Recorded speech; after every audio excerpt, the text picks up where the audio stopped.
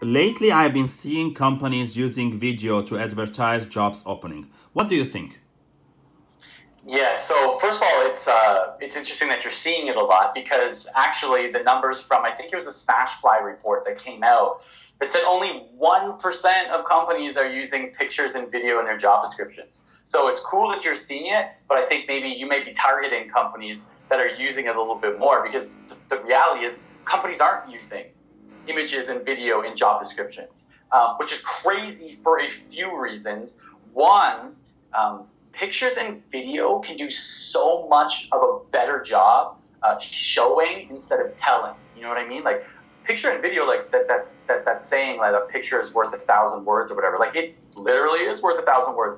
You put the picture of your office space. You don't have to describe your office space. You put the picture of your office dog. You don't have to describe your office dog. You show a video of what a day-to-day looks like, of what day-to-day looks like in your company. You don't have to tell people what day-to-day looks at your company. The second thing is that people are drawn to media. You put it there and it starts to convert better, right? People will start engaging with it. People will start spending longer getting to know about the role in the company before they click the apply button.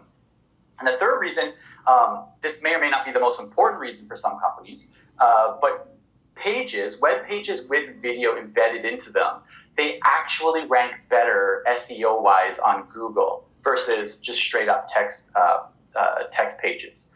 And so you think about that, not only does it rank better with Google, which means that you're now starting to show up in searches, and that's not including, of course, Google Jobs. I'm not going to get into that. But the other piece is that those videos, they're shareable. They live forever. So this person shares it, that person shares it. It ends up on LinkedIn. One of your employees shares it. And all of those things actually help search engine rankings. I don't know how often the search button, or not the search, the share button gets used on just text-based job descriptions. I know they probably get used a little bit, but my argument would probably be those ones that really stand out in the form of like video or images, those are the ones that get shared on LinkedIn. Those are the ones that everybody's talking about.